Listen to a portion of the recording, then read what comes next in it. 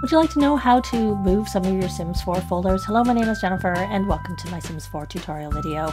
So this can be used for various things. One, you might have a mod-free set of folders versus a modded set of folders, or you might want to do it at a lower level where you just want to have some mods moved out versus in, depending on what you're doing in your game, and so on.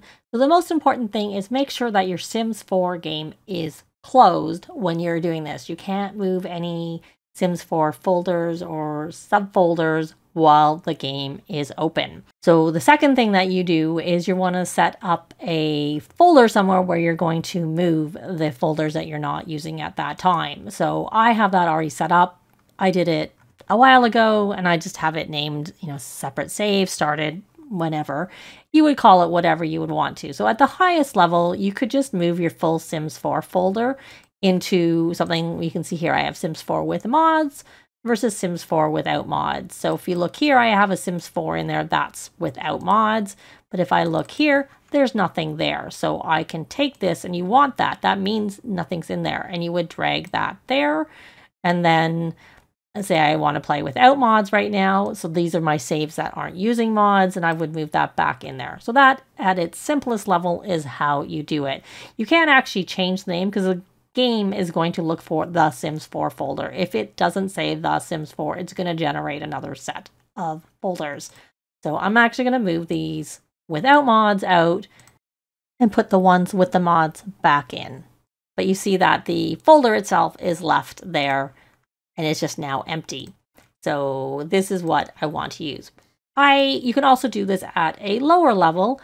Perhaps you don't want to have the full folder moved out, and I usually don't. I usually just have it switched between my Let's Play saves and my other saves, and then I have another one where I use the full MCCC. That's an example of where you might want to do it, because I personally don't use the full MCCC. I don't use the pregnancy, woohoo, or population modules.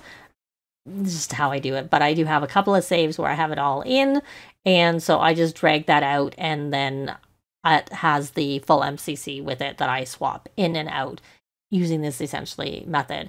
So right now I do have saves in there, and that happens to not be my Let's Play saves. It would be my other saves because you can see it's not there. That's how you can identify which is which.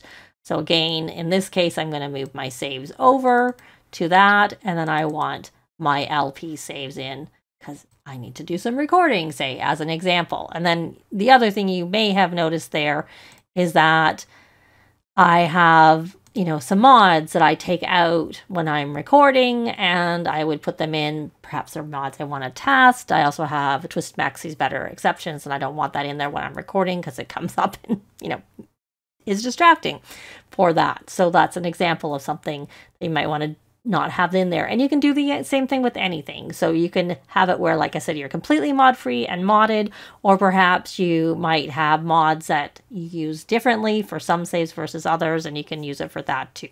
So let me know whether or not you have any questions about how that works in a comment down below.